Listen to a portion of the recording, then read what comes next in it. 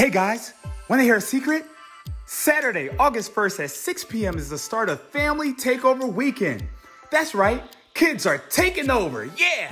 So although we won't be meeting at our regularly scheduled time, we will be teaming up Miss Nicole, Miss Lisa, and Miss Morgan for an awesome joint worship experience. Jam-packed with energized worship, fun games, and engaging teaching.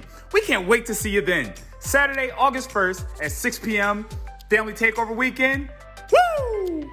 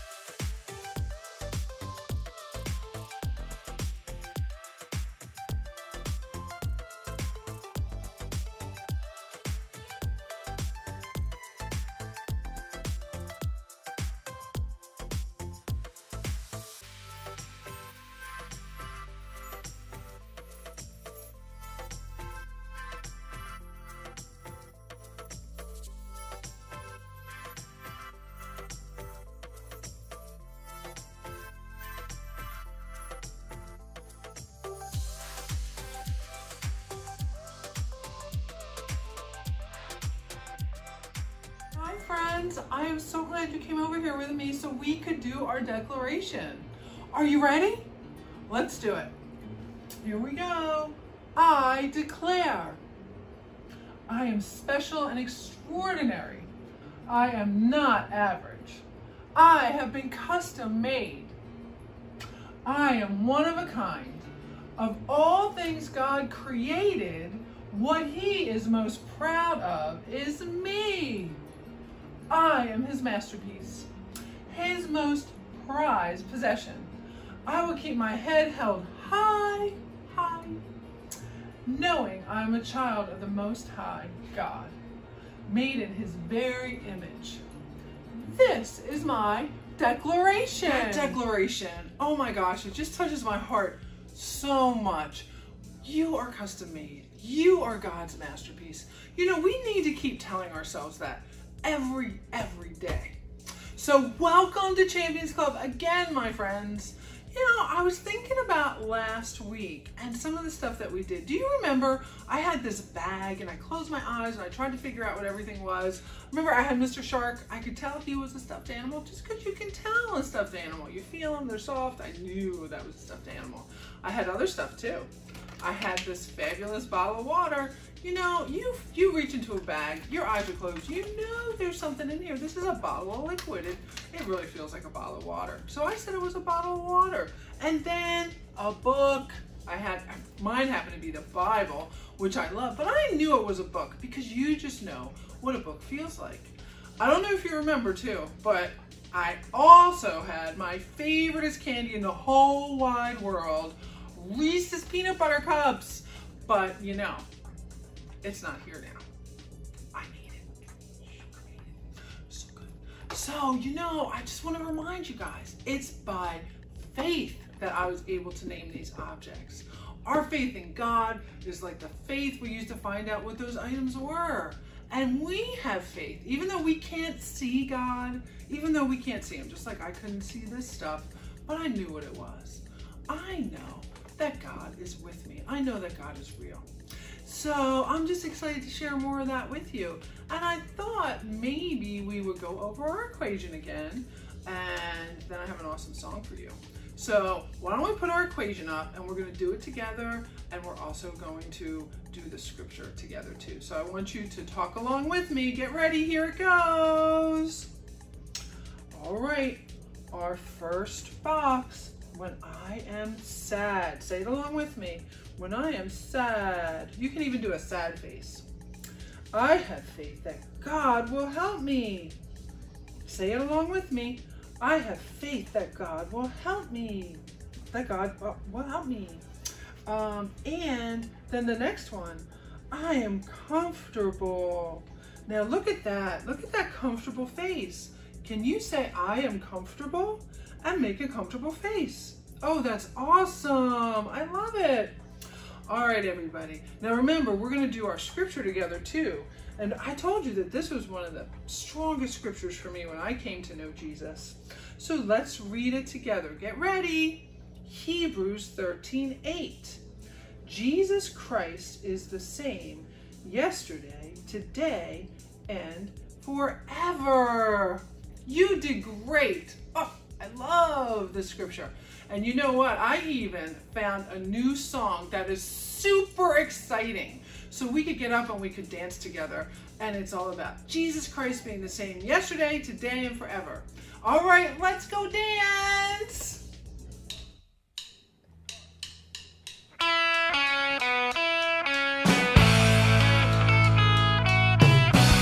Okay, kids, let's sing about Jesus. Here we go. Jesus Christ is the same yesterday and today and forever. Now you try. Jesus Christ is the same yesterday and today and forever. Now hop on your left foot. Now the right foot.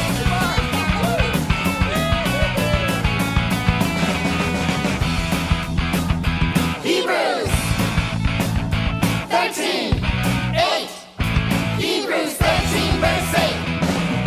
Jesus Christ is the same yesterday and today and forever. Here we go. Jesus Christ is the same yesterday and today and forever. Let me hear you clap your hands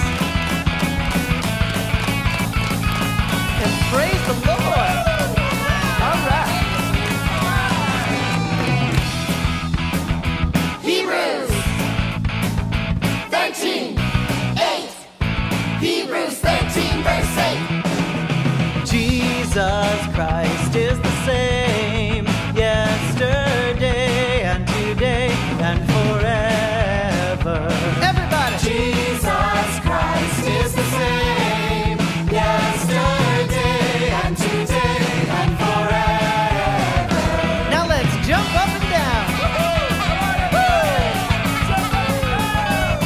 Hey, hey, hey, hey. All right, now tell me where this verse is found.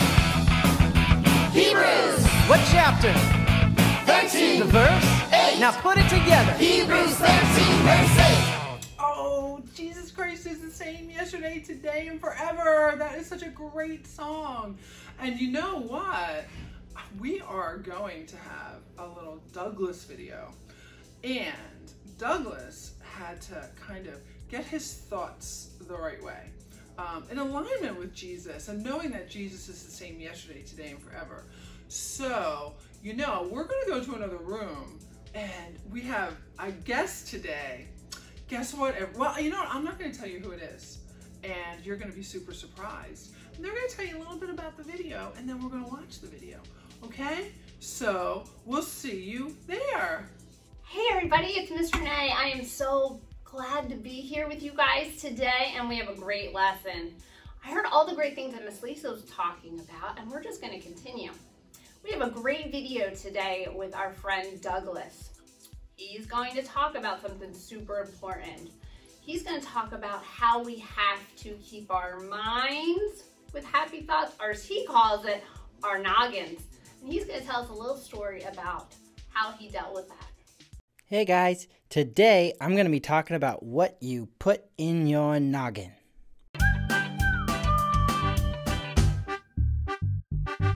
Hey guys, it's me, Douglas, and I really like playing video games. Yeah, I've got a few games that I really like to play, a few favorites. And my mom and my dad, they've got some rules about the video games that I play, you know, which ones I can play and how long I can play them. The games that I'm allowed to play are rated E for everyone. I'm not allowed to play the games that are rated T14 because I'm not a teenager, and I'm not allowed to play the ones that are rated M for mature because, well, I think I'm kind of mature for my age, but mature is supposed to be like just for adults, and I'm not allowed to play those games. Well, my friend Brandon the other day, he invited me over to his house, and he said he had this new game that he wanted to play, and it turns out it was actually like a really old game, like really old. It used to belong to his dad when he was a kid. And it was a console game, kind of like an Xbox, but it was this old, dusty, black thing, and I don't remember the name of it, but he was looking through the cartridges to find the game that he liked the most, and this game, this console, like, you needed these big old cartridges. You didn't have, like, a CD or a DVD or even, like, a download or anything like that. You had these big cartridges, kind of like a Game Boy game, but way bigger. So he brought out this one, and he's like, this one's my favorite. And so I looked at it, and I picked it up, and I was looking at it, and I couldn't find a rating on it anywhere. It just had the name of the game, and it didn't say T or M or E, and I was looking for E because that's the one I can play. But I thought, well, maybe if it isn't T or M, then that should be okay, right? No, it was bad. This was not a game that I should have been playing. Because see, okay, so it was like a fighting game, but it was really messy, okay, really, really, really violent and bloody. And so the game worked was like you had the one guy was over here, and he was controlled by player one, and he kind of has his fists up, and he's like, and then player two, he controls the guy who's over here, and he's also got his fists up, and he's like, and when you push the buttons, then that makes them like punch, punch, punch, or like kick, kick, kick, and you fight each other, like you do karate at each other. And well, it would have been okay if it was just like fighting or whatever, but it was really bloody and really messy, and these two guys, man, they just beat the spaghetti out of each other, man, and it was so messy and so bad. I knew it was bad. It was way too violent for me to be playing, but I loved it. I loved it so much. All I could think about was I gotta play this game. I wanted to play this game. I kept wanting to go to Brandon's house so I could play, and every time we did go over there, we played. And just thinking about this game and thinking about this game all the time. All the time I was thinking about this game. And I started getting better at it, but the more I got better at it, the worse it was, because, well, the messier it gets. And you could push different sets of buttons, and you do different kinds of special attacks, and, like throw mega punches or super kicks, or like hurling fireballs at each other even. And I found out later, after playing for a long time, that if you beat up the other guy really good and he never hits you, then there was this announcer who's like, finish him, really loud, like you can hear it in the game. And then you push a button, and there's a few different buttons you can push, and one of them you like punch the guy so hard that he like literally explodes. And well, there's other ones, but I won't go into the literal gory details of those, because, well, yeah, they're just messed up, man. It's bad stuff, and I knew it was bad, but I kept wanting to play, and I kept playing, and, well, it got really, really bad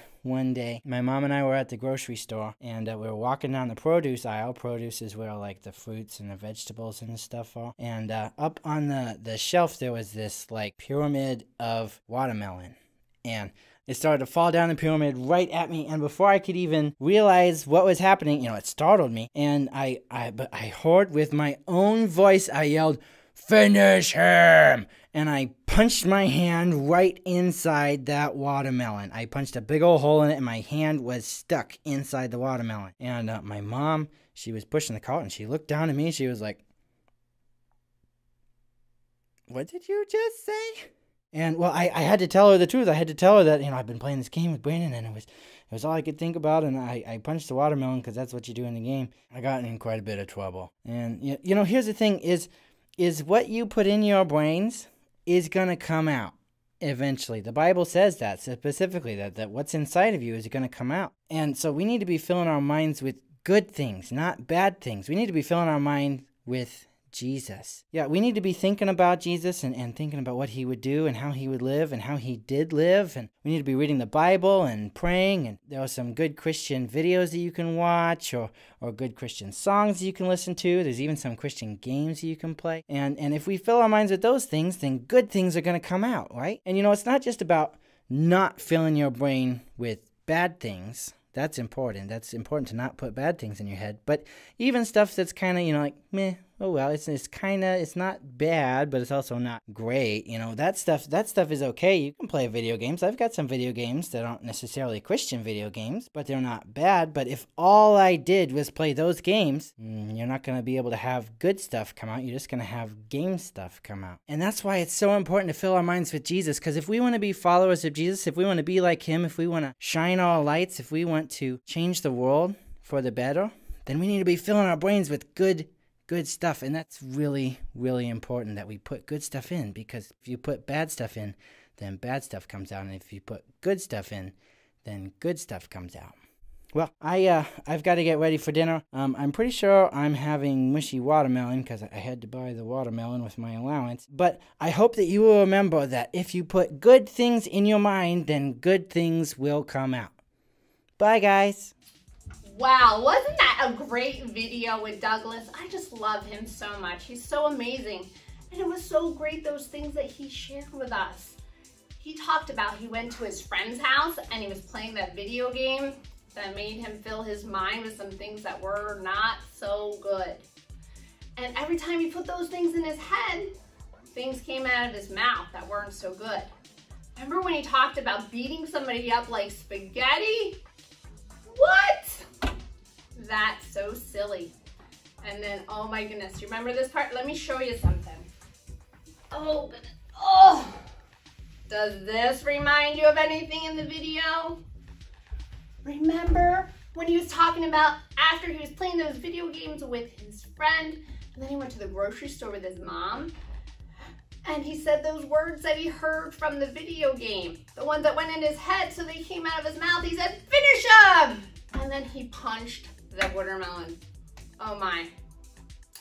But the important thing that Douglas told us, which was so amazing, was that we have to fill our heads or our noggins with great things, so good things come out of our mouth.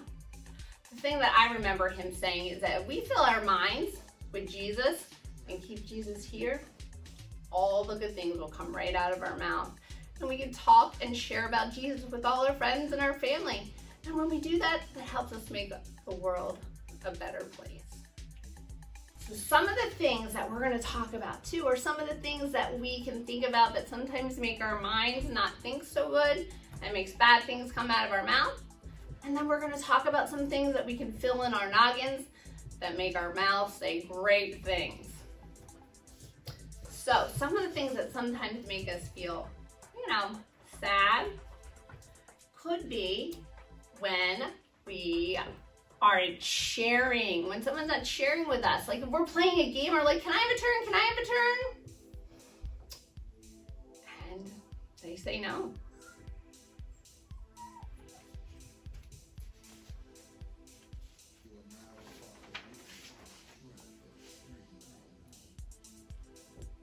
What about just darkness? When you're outside and it's pitch black, sometimes that's not so happy either, and we can feel sad about that.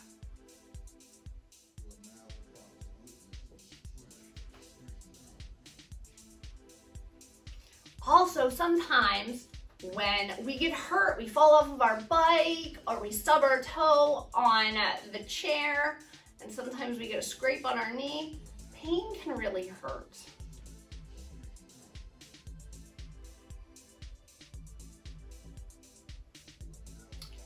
And one of the other things can really hurt is sometimes when our heart is broken, when our feelings get hard or something doesn't go our way, sometimes our heart hurts, and that can make us feel really sad.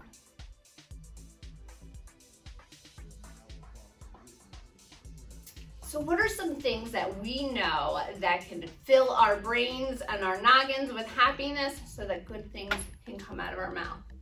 One of the things that I know, and I know Douglas talked about this too, was Jesus.